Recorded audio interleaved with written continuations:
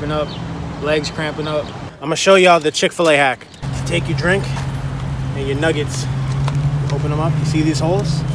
You gotta pop one of them out, all right? Pop the hole out, just like that.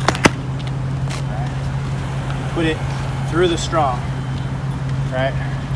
And now you got a drink with your straw just like that. That's the play. Dude, I never knew that's what it was for. My mind is blown. It worked, though. What I have for you guys today is an interesting experience that I had last year where I ran into a pro skater, Zion Wright. I had a poser moment. Me. Somebody who's been skating for 15 years. And I think I know a lot of skateboarding tricks. I have a big bag of flat ground tricks. I can skate ledges, rails, pretty much anything except tranny. I'm not much of a tranny skater, but very interesting around the word poser and what is considered poser. So that's kind of what I want to like get into today, because I feel like every generation kind of has their own definition of it, but it's constantly changing. It's not something that's like clearly defined and that's only it. It's like it's evolving in the culture, in the community. I skate Vista Skate Park, West Boynton. I'm skating there, my board breaks. So my homie, Darius Woods, he gets boards from Skate Bus. He just loaned me a board. It was a real board, right? It already had some grip tape on it, cool. So I'm skating it, trying to big flip off the 6 that they have there. I'm coming back up the stairs and then he comes up the ramp, looks down at my board, was like, yo, I like your grip. I'm just like, oh yeah, appreciate it, thanks.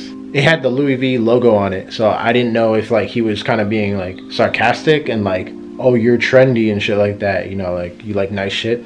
So I'm just like not thinking anything of it. And then I asked my friend Logan real quick, yo, Logan, is Zion on Shape Junk? Because it's a Shape Junk grip tape. And then he looks at me, he's like, yeah, bro, he's like pro for them. He's got like a pro grip tape and everything. Looks down at my board that Darius just gave me. I haven't even gotten time to register when I'm skating. And he's like, bro, that's it. Your skating is pro model. And then I see that like it literally has Zion Wright's like signature in gold on the grip tape itself. Like it's printed that way. And I'm just like, bro, I'm feeling like a total idiot, total dumbass right now. He was giving me a compliment because I'm skating his pro grip tape, showing support. He's showing support back. I just thought that was like a really awkward, weird experience. Maybe in the comments, a lot of people would be like, poser, oh my god, this guy doesn't skate for real. But I've been skating for 15 years. I have street clips. I've put out 3 video parts, 4 really. I've been in the Thrasher magazine. Thank you, Julian Cummings. Also on the Barracks board right here above Tommy Finn. I even have a pro model for TikTok. No, I'm just playing. So I just wanted to go over the meaning of what a poser truly is to me and what other people think it is. So before we go to what is a poser, we got to go to when.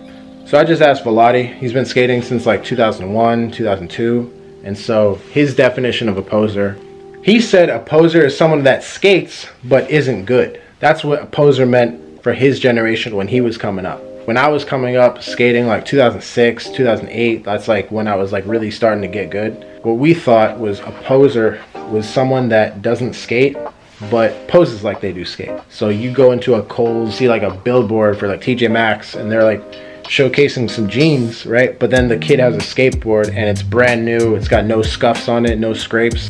That's what we thought a poser was. You know, just someone that is just posing for a photo with a skateboard but doesn't actually skate. They're not actually about it, not in the community. Now this newer generation thinks a poser is like someone that just only posts skateboarding clips for the internet, only skates for social media and stuff like that. There you have the problem. Like, why does the definition keep changing? Who's gatekeeping skateboarding? Who's making the rules? I thought skateboarding was no rules. Me personally, I think that if you skate and you like it and you're progressing, you want to progress, you're a skater. No one can say you're a poser, but I still get comments, even me.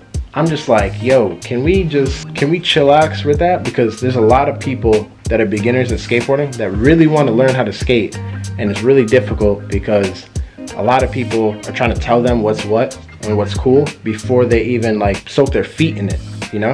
If someone's downplaying your ability to skateboard, they're not in the right. You shouldn't be judging someone who's beginning at skateboarding and trying to pass judgment on them because you're a little bit further along. Skateboarding is all time and effort, and everybody's different. Nobody's gonna learn on the same pace. So everybody's experience is different. As long as you're having fun and you love to do it and you want to get better, you're a skater. That's it, period. Nobody can say anything.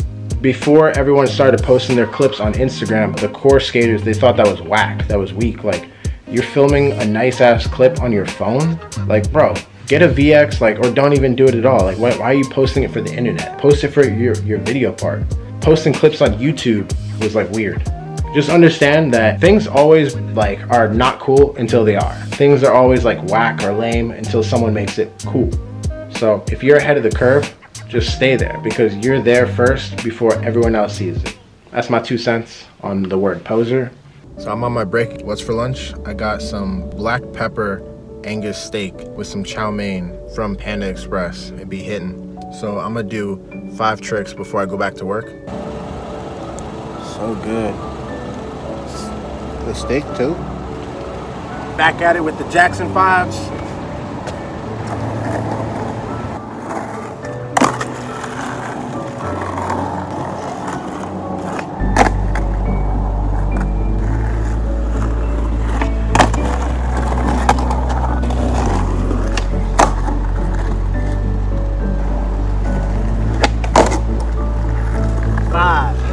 I didn't even have to break a sweat. I can get back to this food. Glorious food. I just checked the camera roll. I did all that in 2 minutes and 28 seconds. Saw this ledge over here and I was just peeping it. I was like, yo, I think it's waxed. Might have to come back here after hours, if you know what I mean.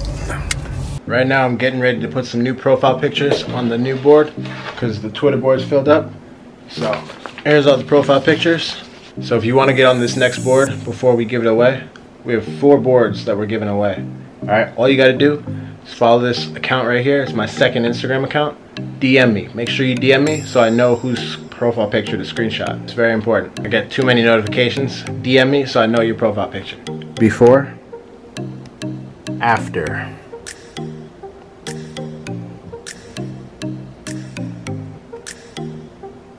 Added some this shit stickers.